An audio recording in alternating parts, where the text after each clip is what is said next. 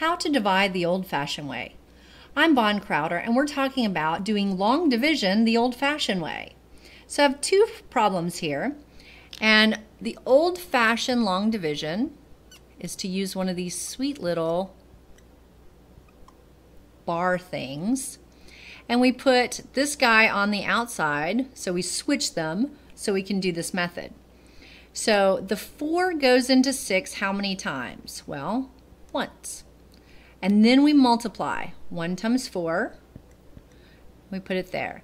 The next step is to subtract. 6 minus 4 is 2. And then we bring down. And then we do it all over again.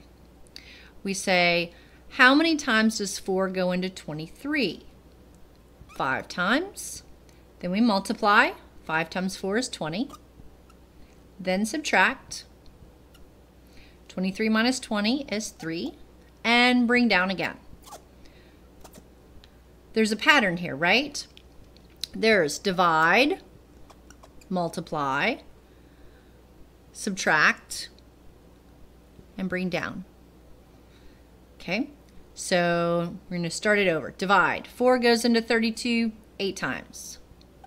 Multiply. 8 times 4 is 32. Subtract. 0. Bring down. 8. One more time. Divide. 4 goes into 8 twice. Multiply. 2 times 4 is 8. Subtract. 0. Anything to bring down? Nothing to bring down. Any remainder? Nope. We're done. So we can say this is 1582.